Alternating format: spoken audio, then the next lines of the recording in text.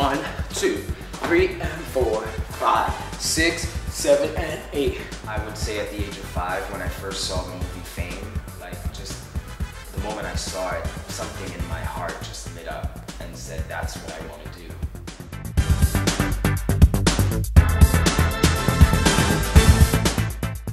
At that time, I made a promise to myself that I will do everything I can to either go to that same school or become one of those performers.